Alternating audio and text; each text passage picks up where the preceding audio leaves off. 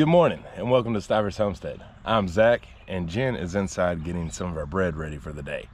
Today though, I want to tell you 4 crucial essential items, maybe 5, that you need in your garden to have a successful gardening year.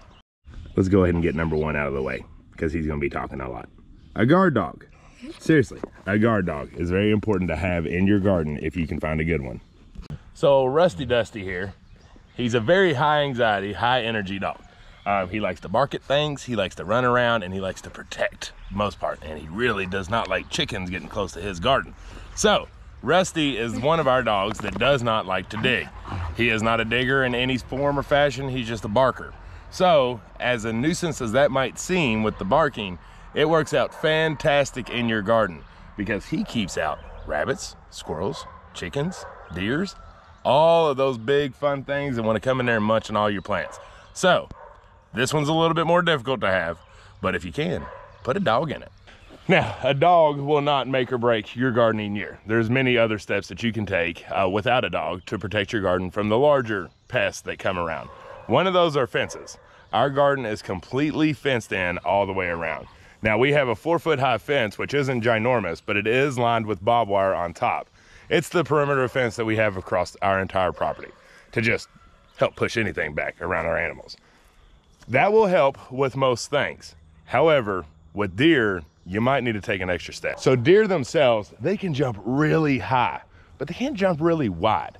So if you do have your fence up and you don't want to put up an 8-foot or 6-foot fence to protect deer out of there, you can put up your normal fence and then run one fake electrical wire all the way around it, about 3 foot on the outside of that fence.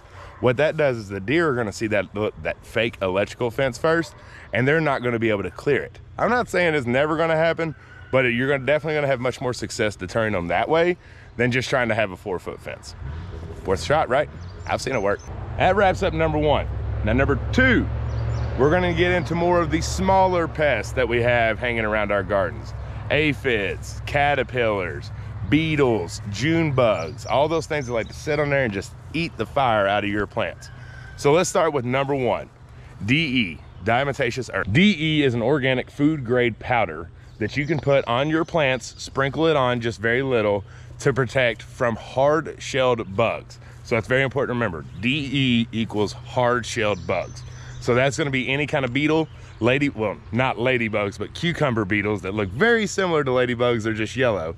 Ladybugs are our friends. We want them in the garden, along with spiders. So DE is gonna help protect your plants for those kind of things. If you're starting to see any evidence of hard-shelled bugs eating or being on your plants, sprinkle a little DE right on the plants and around in the dirt.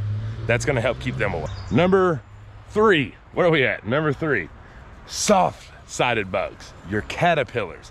Caterpillars are vicious in your garden. Also, tomato hornworms. They're a soft-sided caterpillar-like animal. This is where our tomatoes are this year. It's a brand new year. Hopefully, we have confused them enough to where they won't come, but I'm sure they'll come eventually. To protect from these guys, you want to use BT. And you're seeing pictures pop up of what it looks like, and I'll have a link down below to where you can find all these products. BT is for your soft-sided bugs.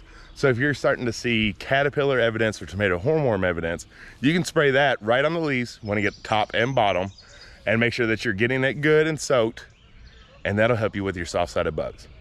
One thing that I'm gonna talk about with all of these products is do it very early in the morning before the sun has risen or very late in the afternoon when the sun has set.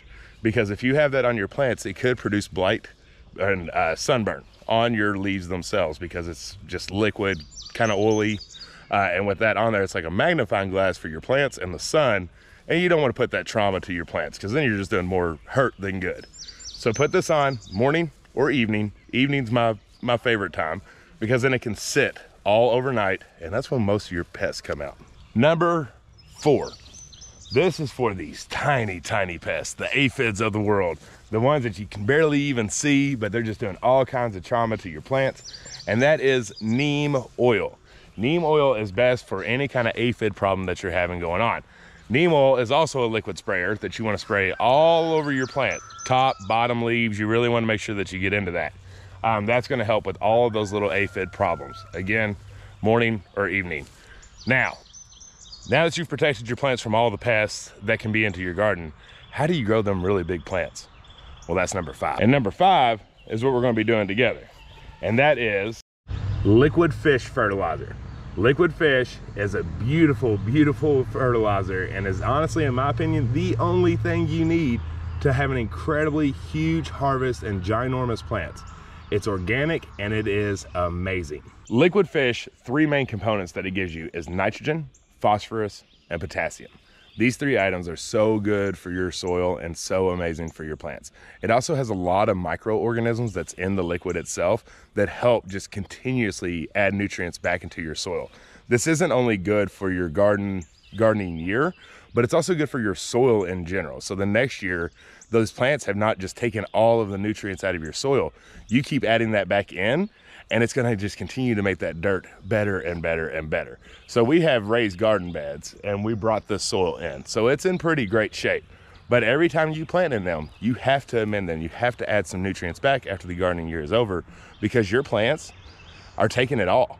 So liquid fish can help solve that problem for you. All right, so we just have your plain Jane standard 2-gallon jug that we have right here. You can get it any size you want to. It's just gonna change technically the amount of liquid fish and water that you're gonna put in.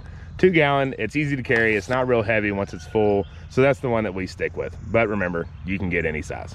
Now real quick, before we start doing this, a little PSA announcement for you. This stinks, and it stinks really bad. You can imagine, it's fish. You ever seen a really nasty pond with a bunch of dead fish in it? That's what this smells like. So prepare your nose. And another thing to remember, because sometimes this happens, it can draw in animals to your area because they like the smell of it. They might think it's something for them to eat. I've never had that issue. I know some have, but definitely make sure you're mixing this stuff outside, not in your house, and make sure you find you a little rusty or something, or kind of hang out there while it sits and soaks in, just so no stray animals decide to swing by and check out what's going on with all that fish. 2 last things to remember with liquid fish. 1, we do it weekly. You can do it every other week, once a month, however you want to do it, but we do it about every Sunday. That's when we do our liquid fish. Secondly, I wouldn't put it on herbs. Not because the roots are gonna pop up and give you fishy tasting herbs, but if you get that spray on the herbs that you're pulling off in the near future, it could taste a little fishy.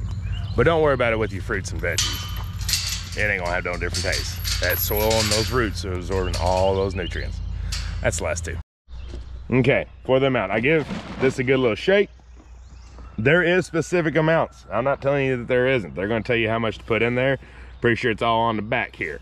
What I like to do is just eyeball it. It's kind of how we do everything around here. So I just kind of cover the bottom a little bit there, and we call it a day. So let me pull this up for you. As you can tell, that's about all we got. So it's about right there. The cool thing doing things organic, it's organic matter. There's really not too much, but you don't want to over pump it, because then you can produce a little bit too much into the plant and not so much into the fruit. You got to remember, it's a healthy balance, but don't fear. You're not going to over fertilize it with liquid fish because it's organic. If you was using more of a chemical based and non-natural fertilizer, you best believe you can burn them up if you put too much in there. You stay organic. All right, and then once we do that, we're just going to fill it up with water to dilute it. This is Rusty's favorite part. He loves water, don't you? I'm saying that in a very sarcastic way because it's an extremely annoying job trying to water with Rusty because he likes to bite the water. You'll see here in just a second. All right, always follow your line on your pump there, because if you don't, you will overflow, and nobody wants that. Once you pull, you want to pump her up to build that pressure so we can get a good spray. Now for applying the fish fertilizer, all you do is you go to your base and you spray it, and I usually count to 5 Mississippi.